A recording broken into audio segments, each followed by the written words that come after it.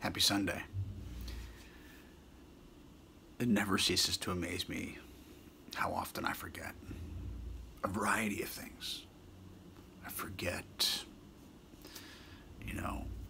where I've come from, how far I've grown emotionally, spiritually, you name it.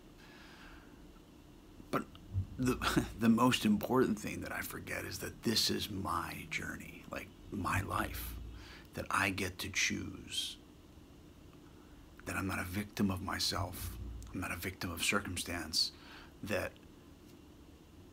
to keep my eyes focused on what I have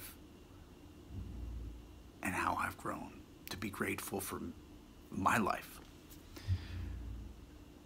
We live in, it's seemingly, for me, we live in a society that's always telling us we need something outside of ourselves to be complete.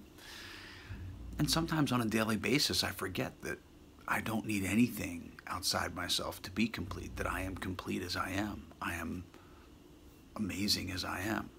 I am perfectly imperfect as I am.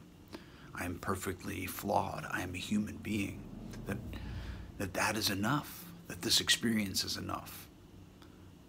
That I don't need X, Y, or Z to complete me. I don't need him, her, or them to complete me. That I am complete. I forget these things, and I know fundamentally that they are true, that I am whole as I am. Can I grow, become a better person, a better human being? Of course. But I am enough. Yeah. And it's my responsibility to remind myself of these things and to surround myself with people that I can feel vulnerable enough to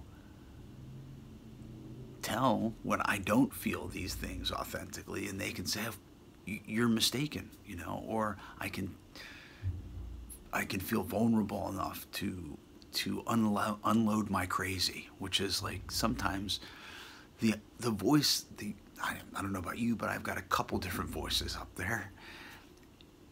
And unless I'm engaged in conversation with other people, all those voices begin to sound the same. And then I am taking direction from some insanity, and then mixed with some direction with some maybe more sane people. And when they get twisted, I get twisted. Yeah, I don't know. This is an opportunity for me to remember every morning. To remember, we are enough. This is enough. This experience, this moment, this now. Much love.